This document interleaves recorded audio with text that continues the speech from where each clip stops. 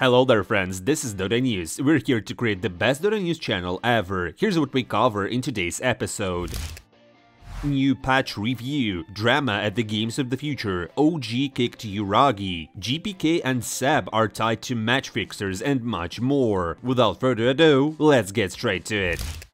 Kicking off our news segment with the buzz, a young gun named Satanic has clinched the top spot in the European ladder, surpassing Watson and 23 Savage. So he's number one, big deal, just another no-lifer you might say. But let me tell you guys, this player is just 16 years old and he's already making waves with Spirit's Academy team. He even managed to snatch a map from Team Spirit during one of the qualifiers. However, Mallory from Falcons begs to differ, arguing that Satanic lacks the potential to become a true pro. According to Mallory, becoming a formidable pro player requires enduring the same rigorous grind he did, starting from the bottom with weaker teams and working your way up. But personally, I believe this young talent is one to watch. As he matures and takes on bigger tournaments, he's bound to surprise us all. Moving on to some super cringe stuff. At Games of the Future, one of the casters decided to post on his Telegram channel how things were set up, and well, he caught something pretty gross on one of his videos, a cockroach. This little bugger was running around his room, but here's the twist. The next day, Didi, that's his name, was fired. The organizers said it was because of posting compromising material, and by the way, they didn't cover his return tickets home. And yeah, the tournament's broadcast is a mess as well. The TO primarily invited Eastern European streamers who have never cast tournaments before, and then they made the studio look like a tiny cardboard box. This place is a spitting image of houses we built as kids with our friends, you know, but painted with sponsor logos and bright colors. It's baffling how they could invest so much money into the tournament prize pool and not provide a decent studio for their staff. And speaking of the games of the future, you see, Ramzes seems to be utterly dropping to the tier 2 level. Now he can't even compete with weaker teams. Getting knocked out by Qojqva in the first map within 17 minutes says a lot. Losing to Extreme Gaming, I can understand, but losing 2 maps to a tier 2 Southeast Asian team is just unacceptable. No offense, Qojqva. And you know what? Something tells me that Ramzes might soon put his career on hold. It's been a long time since he had any good results, and his new stack looks more like a team of match fixers.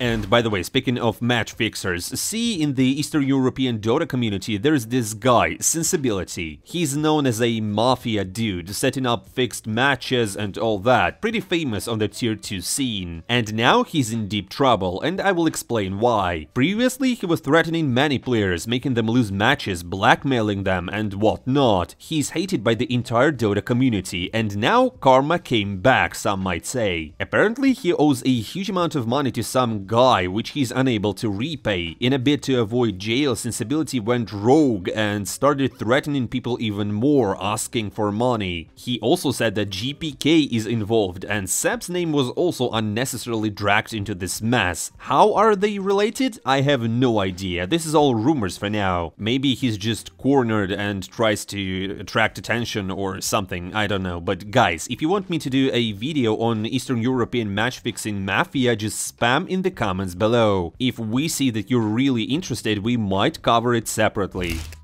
Now, let's see how the teams performed at the Games of the Future. The lineups are quite dim, to be honest, since many strong teams missed this one, leaving tier 2 teams and the Chinese monsters to battle for $1 million. As expected, all Eastern European teams were eliminated from the groups right from the start. However, the Chinese region delivered, along with PSG Quest, who took 2 maps from Azure. You can see the group results and the playoffs bracket on your screens. And next, official roster changes. In a surprising move, OG decided to reshuffle, with the spotlight falling on the team's carry, Uragi. The reasons behind this decision were not disclosed. As usual, OG expressed their gratitude for his contributions and wished him good luck. Still, there's a big question, who would take over? So a few hours later, OG announced their new player, none other than Timado himself. And I wouldn't call this a significant boost for them, but it's worth watching how they will gel together right now ahead of the upcoming tournaments.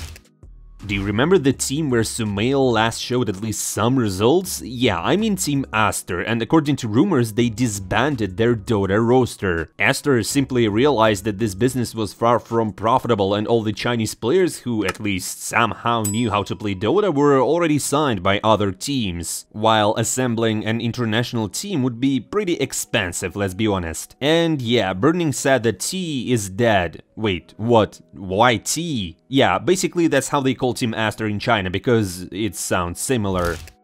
And speaking about ex-pro players' misadventures, Qojqva recently told about how he received prize money from TI9. According to him, when the cash dropped to his account, his bank called him and asked if this money was tied to selling drugs. This is not basically surprising. Imagine how your bank will react if you suddenly get 80k when you're unemployed. So here, the bank was this close to calling the police. Fortunately, everything was solved quickly and calmly.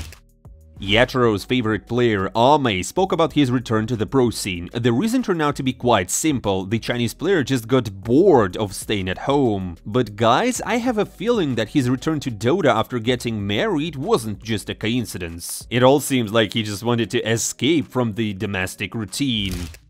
And now, friends, let's discuss the upcoming DreamLeague. Finally, the groups have been revealed. You can see them on your screens. For example, Group B is quite straightforward, as you can see, with clear favorites in Spirit, Tundra, Liquid, and Extreme Gaming. And yeah, also I want to note here that Aurora's Armel will miss the tournament, and his replacement hasn't been announced yet, but some people say that Lorinov might join the team. While not necessarily a boost, he can indeed fill this spot. By the way, since we're talking about Aurora, 23 Savage's price tag has been also revealed recently. The guy's in top form right now, holding a spot in the top 3 of the ladder. So the sum is a whooping $1,000,000. One huge org was eyeing him, and honestly, dumping that kind of cash for a young player who hasn't even snagged a major win yet seems weird to me, at least. What do you think, guys? And yeah, okay, let's move to Group A. I think it's gonna be a real group of death. Every team has the potential to either advance or crash out. Let's evaluate the team's prospects together. Azure shown themselves quite formidable during the recent BB Dacha, and in my opinion they stand a good chance of advancing from the group, while BB Team and Virtus Pro are teams that can either deliver an outstanding performance or show a rather weak game. It's unclear how they have prepared for the tournament. GG and Falcons are as much of a favorites as Azure, however, in my opinion teams could already be prepared for them and have devised strategies how to shut them down, because, for example, Falcons with their predictable drafts could easily be eliminated if the teams find a way to overcome the heroes they rely on. IG, Heroic, and OG are teams we've rarely seen in action recently. OG has a new carry, and with him they could either shine in a new light or completely fade away. G2IG is the dark horse here, because at Games of the Future they're showing some decent games, but in my opinion it's still not enough to advance from such a group. As for Heroic, we haven't seen them in real action yet. It will be interesting to watch their gameplay. And you, dear friends, feel free to drop your thoughts in the comments below or rate the teams from the DreamLeague groups. Who do you think will take the crown? And finally, guys, the long-awaited Dota 2 patch is here, and what did Valve change? Let's imagine. New Arcanas, new events. No, they added a whooping 3 damage to Kobolds. And well, in reality, this update didn't change much, as usual, just another lettered patch. +1 armor here, -1 base damage there, you know. Valve just decided to fix some overpowered items like Mage Slayer and Disperser. As for the heroes, significant changes only affected Arc Warden and Doom, along with Faceless Void, also Lion a little. And basically that's where notable changes end, but hey, some good news also. The dragon item, the skin for Ancients, is now permanent. Not like you will be able to use it just this year or once every 12 years, it's now always here.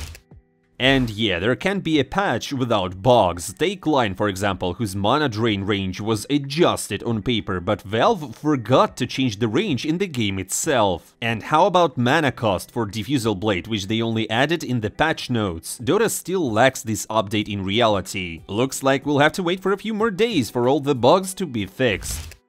And guys, that's all for today. Thank you for watching. Don't forget to leave your feedback in the comments below, because it's really important for me to improve by listening to you guys. Also hit that subscribe button to follow the best Dota 2 news channel. I'm not saying goodbye for a long time. See you soon.